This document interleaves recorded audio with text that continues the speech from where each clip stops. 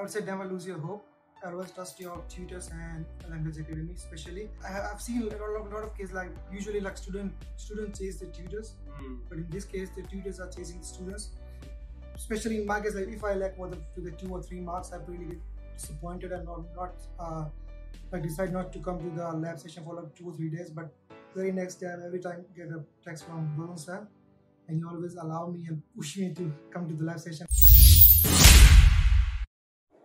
Hey everybody, Varun here from Language Academy. Guys, what a great day. I've got Vishal with me, 8 each in PTE. Well done, Vishal. Very, very proud and happy for you. I've seen you working so hard. It was a bit of a long journey for us, full of ups and downs. And one thing which I am really, happy about, you've got a perfect 19 reading. Yes. That was one section you were really scared about. Yeah. You were missing by 2, 3, 4, 5 points every time in reading. What was the change this time as compared to all your previous attempts which helped you to get this perfect score?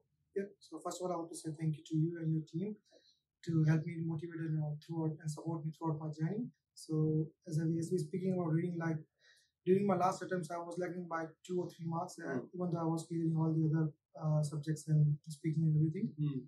But I was thinking like I was lacking with some sort of areas, but after having the 1-to-1 session with you, you told me like I need to focus on small little things which I usually figure out and usually not giving consideration, or like the highlight correct summary for the listening section, and plus the summarized written text in the writing section.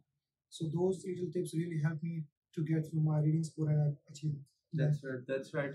See, that is one of the very common thing which happens, because when we are aiming for reading or when we're missing out in reading, we just keep on practicing blanks over and over again.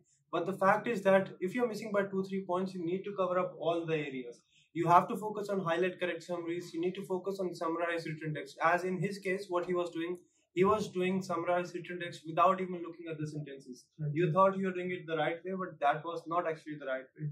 And after changing your highlight correct summary and your summarized written text, this was your first attempt, I guess, right? Yeah, the first attempt. First attempt after that, and he's got a perfect 19 reading. So guys, remember this thing, each and everything matters. Don't just focus on very important tasks or tasks which are going to contribute more points. Yes, they are very important, but you shouldn't neglect other things as well.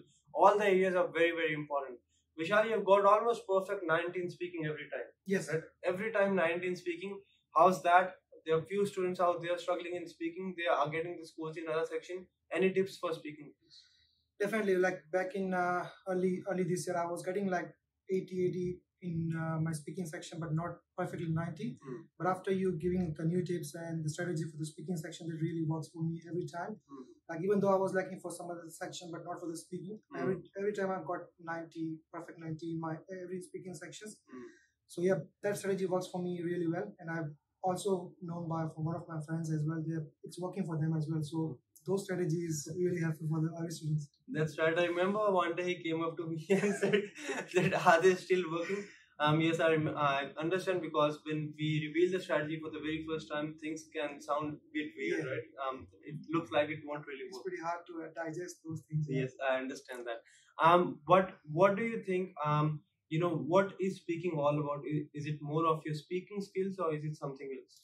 I don't think like if someone thought like they are pretty much lacking with their speaking voice or speaking fluency, whatever. But as for my knowledge, the main thing for speaking is like you have to concentrate. Do not pressurize or with the questions like the first or second question. You have to speak clearly and precisely. You have to follow your tips toward your tutors. And if you follow that, you can achieve the 90 score in the speaking section as well. So basically, you have to handle your nerves properly. Definitely. Because in the beginning, we're very, very nervous. We are having this thing in mind that yes, this is my attempt, I have to get the score.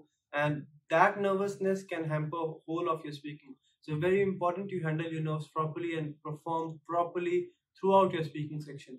Any final tips for students out there preparing for the exam? I remember at one point you were not really sure if you want to go ahead with PT or not. Right? You used to miss by 2-3 points, and that can be depressing, I understand. Because you were giving your 100%. Yes. You used to finish work at 5-6. You used to sit in the lab 2 hours, I remember. And then you used to run away. I remember that as well. Any tips for people out there who are thinking that they can't do it or who feel like giving up? Any advice, please? I would say never lose your hope. Always trust your tutors and language academy, especially because I've seen a lot of cases, like usually like students chase the tutors, but in this case the tutors are chasing the students.